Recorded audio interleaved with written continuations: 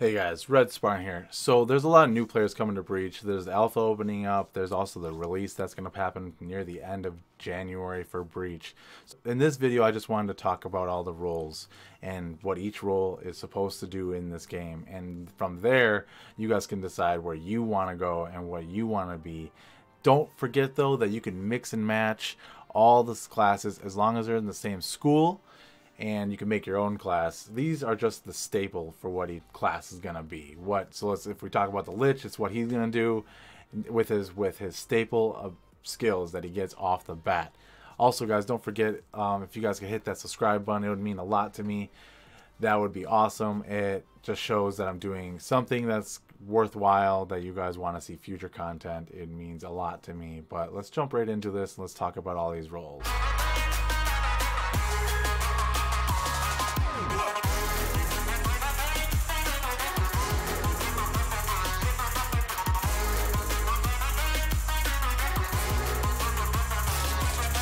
Alright guys, so let's talk about the assassins right off the bat. These are the guys that are going to do the most damage. They're still going to have utility to be able to banish, stun, or root. But at the core of their mechanics, they're going to do the most damage. So we got a couple of these that are in the same school. So we got the Nighthawk and the Assassin. They're both in the same school. If you want to mix and match their skills, you can. They're still going to have their signature skill for what they are. You can't change that out, but you could still mix and match everything else. We also got the Gunslinger and the Sniper. Those two are also in the same school. You can't change out their signature skill, once again, but you can mix and match what you like and what you don't like between them. You got the Arrows Gladiator and the Demon Hunter, the Lich. These guys are in different schools, but you could still do as much damage with these as possible. You can still mix and match what they got from the other areas that are not in the Assassin branch because they're in the same school. So like for the Lich, you can mix in some Necromancer stuff. The Necromancer is a specialist, but we'll get onto that later on. But I just want to talk about these guys in general. So Arrows Gladiator and the Nighthawk, they both utilize knocking the enemy up in the sky and then doing combinations while they're stuck in this mini stun lock in the air. These guys can't mix and match their abilities. I wish they could. It makes more sense since they both pretty much have the same mechanic, but they're both in different schools, so you cannot mix what they have together. The Lich does a lot of damage. You could definitely do a lot with the Lich. The Gunslinger is going to be, and the Sniper are going to be your far away DPS people. They're going to be the people that stand back and do the damage from afar. The Sniper does have a lot more as far as one-hit wonders, as the Gunslinger is more about attacking as fast as possible from afar. Alright guys, now let's talk about the specialists. These guys bring a special set of skills to the table, if you will. Each one has its own purpose, and they're going to excel in certain things against certain demon veils, but mostly they're going to be very niche. They're still going to work no matter what, especially since you can mix and match their skills within their school. I can't stress that point enough. Each class is your own class, but I'm talking about the classes as they are and what skills they bring to the table and where those skills fall in. So let's talk about the Chronomancer. The Chronomancer is all about slows, and he is definitely going to bring down the NPCs in a way where they're easy for the DPS and the tank to control them easier. So his ultimate alone slows down the whole room itself by, like, I want to say like 90%, maybe even 95%. It's quite ridiculous, especially when you got ultimate reduction and skills that are going to bring that table up as far as the cooldown and how fast you're going to obtain your ultimate. He's definitely is, if you utilize around the ultimate of the Chronomancer, he's definitely really good, especially for each room.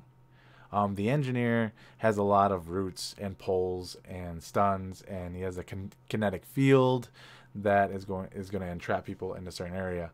The Exorcist is, I would say, if I want to talk about the Exorcist as far as being very niche, he is definitely going to do a lot of damage against a Taskmaster Demon Veil. The Exorcist is going to take monsters and make it so the Demon Veil can't make them stronger than he already has. And if the Demon Veil is controlling him, the Exorcist is able to expel the Demon Veil from controlling whoever he's controlling. So like And a lot of Demon Veils have power-ups where if they're controlling a monster, they actually increase something about the monster in some way. Exorcist is able to completely just negate that, and that's really a niche thing. I could see bringing an Exorcist that has a special set of skills in other areas that he pulls from other classes in his school, and then still having like the Expel and stuff like that, just to make sure that the Taskmaster isn't, or Demon Veil in general, isn't overpowering the creeps or NPCs or whatever you want to call them. So the Necromancer, as far as being a niche, I would have to say Necromancer is fun, has a lot of damage also. Definitely controls the battlefield. It can be both good and bad. Some rooms you want to get all the monsters together and in one area so you guys can kill them as fast as you can. Typically these are the rooms where you got to kill the monsters in a certain amount of time. The Necromancer can dwindle this down, hence this kind of makes them into a specialist, because they got to know how to control how many undead they have and to know which room to overutilize it and to underutilize it. So the Necromancer is good, but it still can hurt you in certain ways. All right, now let's move on to the support class. So I actually have a guide out there for mixing the Arcane Mender and the Elementalist together. It utilizes the shield and the AoE res, and then with these two together, it does a lot of damage as long as you're doing these like non-stop. But if you guys want to check that out, I'll put the link down below. That's another video you guys could easily check out and kind of get some guides and some insight as to where these classes can go. So we got the Arcane Mender, the Elementalist, which are both in the same school, which is why that guide works.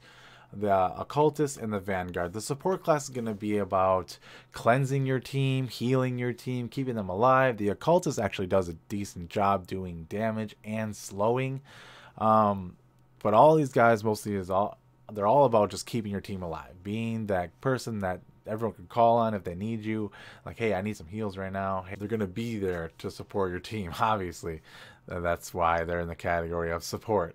But there's really not much to say as far as these guys. They're going to support you guys. All right, guys, so let's talk about the warrior / tank class. These guys are pretty user friendly.